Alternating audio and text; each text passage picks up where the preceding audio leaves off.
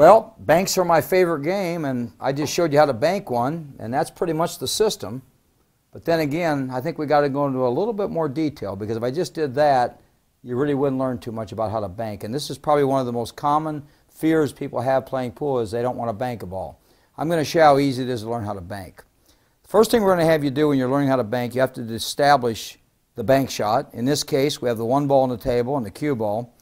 And we're going to bank this ball cross the side, they call it. And all bank shots have names. This is called a cross side. If you were to hit a ball cross corner, maybe straight out to the corner, maybe straight back, and we'll get into those later. But this is our standard rolling bank cross side. The ball's rolling into the cushion, and it's rolling off the cushion into the pocket. First step is simple. We stand back from the table about 3 feet, and we simply walk up to the table behind the pocket we're going to bank the ball into. That's all we have to do. Stand back, walk up to the pocket, which is the pocket you're going to bank the ball into, and then we look across the table, and in front of the opposite pocket, there's only going to be one pocket away from you. We're going to pretend there's a mirror in front of that pocket. And if you look on the table, you see this M on the table, and that stands for the word mirror.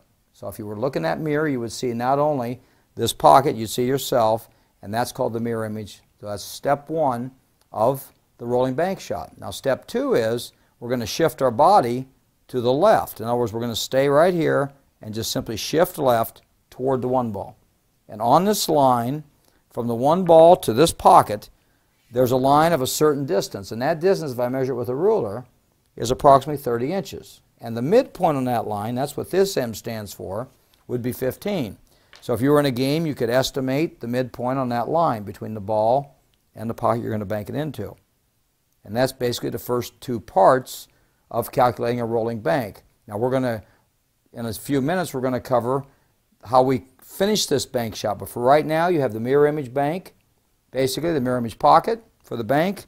You have the midpoint on this line, and we're going to do something with it very special in just a few minutes, according to Dr. Q.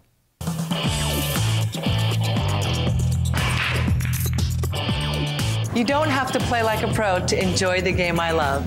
If you've ever played in a friend's basement, you can compete in an APA league. In the APA, everyone can play and anyone can win. So if you're looking for a fun night out with your friends and family, join an APA pool league today. Have fun, meet people, play pool. Visit poolplayers.com today.